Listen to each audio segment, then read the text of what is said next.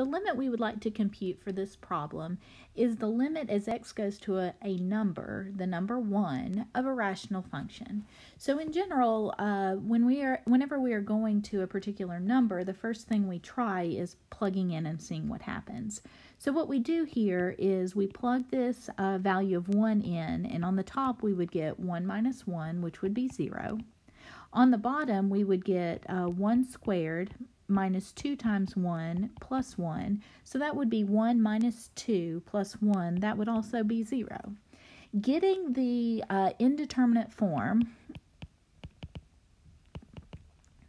of 0 over 0 tells us that we need to factor, cancel, and then try again.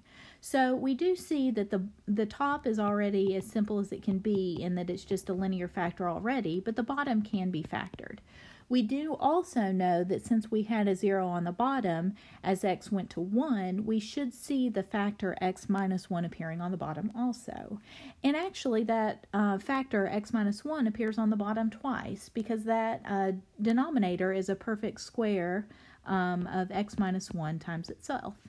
And so after we have factored, the next thing we want to do is cancel out the common factors using the cancellation property there.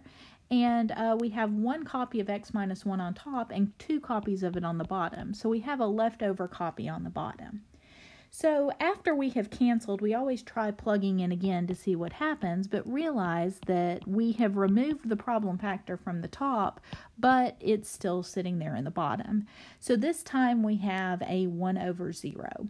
1 over 0 is actually not indeterminate. We have a method for being able to figure out what 1 over 0 is, but the problem is we need to know which sign that 0 ate up for coming in from the left as well as coming in from the right, because it depends on whether when we're looking at the one-sided limits, whether we have a negative sign tacked onto that 0 or a positive sign tacked on.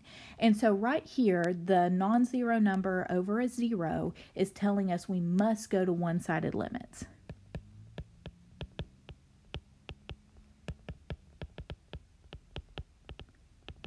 That is the next step. It doesn't mean that the answer does not exist. It doesn't mean that the answer is infinity. It means we've got to work harder to determine what the answer is. We can get there, but we've got to work a bit harder. So what we'll do is we'll do the limit from the left. So limit as x goes to 1 with a little minus sign there. And we can go ahead and look at the reduced form here. So we got as far as looking at this reduced form, the 1 over x minus 1. So that's where we're going to start here. We can always reduce here. So when we compute this limit, we have the 1 on the top, and we plug in, I'm going to go ahead and put in the 1 minus there on the bottom in place for the x, just so that I can do this arithmetic better. So when we have 1 minus, we're thinking of things slightly smaller than 1. So perhaps like we could think in our head 0.9.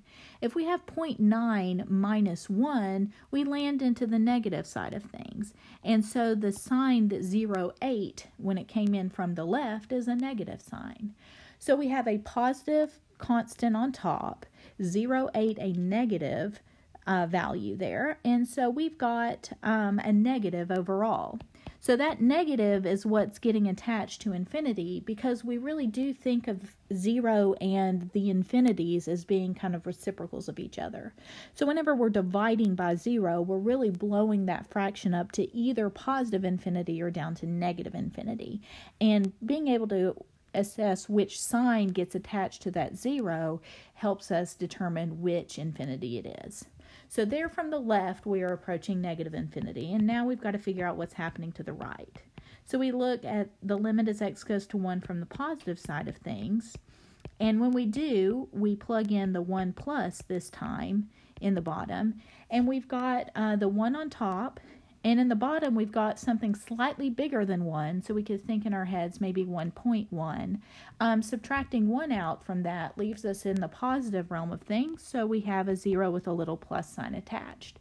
So we have a positive constant on top, 0.8 a positive value, positive over positive would be positive, and so that tells us which infinity we're looking at. Again, division by 0 blows it up to one of the infinities, and now we've determined it's the positive one.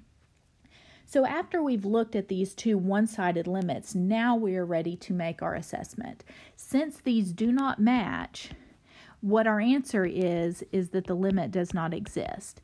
But you can only arrive at the conclusion that the limit does not exist by going through this process. Just simply getting a 1 over 0 does not tell you yet that the limit does not exist.